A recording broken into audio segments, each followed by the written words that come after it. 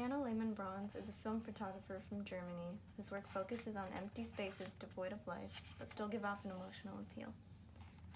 She tends to photograph old movie sets or abandoned interiors, though she sometimes creates her own miniature dollhouse interiors to photograph. A lot of her images have an emphasis on light and how it shines through an interior. People have described her work as being the director or stage crew from a movie set.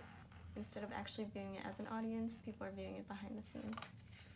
The places she photographs have been called a room in a room, almost showing an entirely different scenery on the outside. She also prefers to photograph out-of-date interiors, which is why I was drawn to her work in the first place.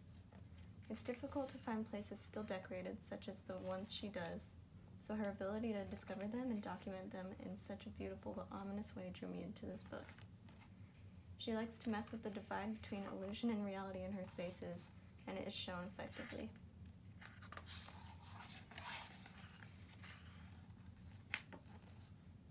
For the most part in this book, the image quality is good, with the exception of a few pixelated images.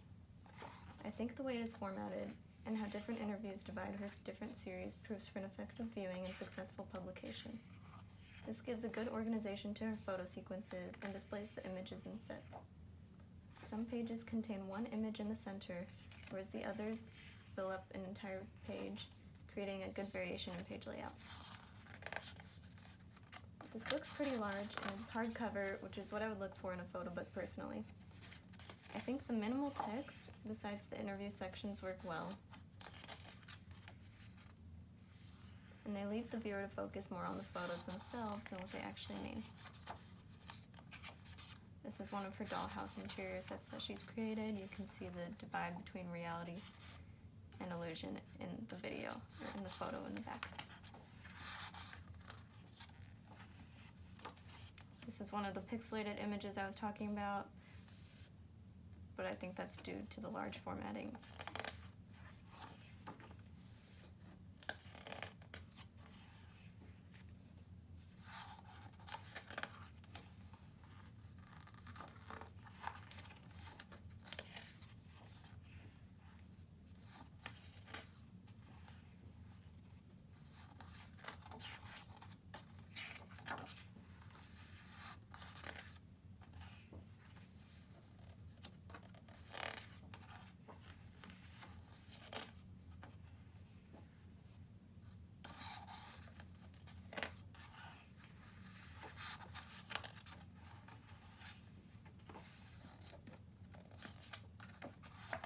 Coming up are her film sets she's photographed.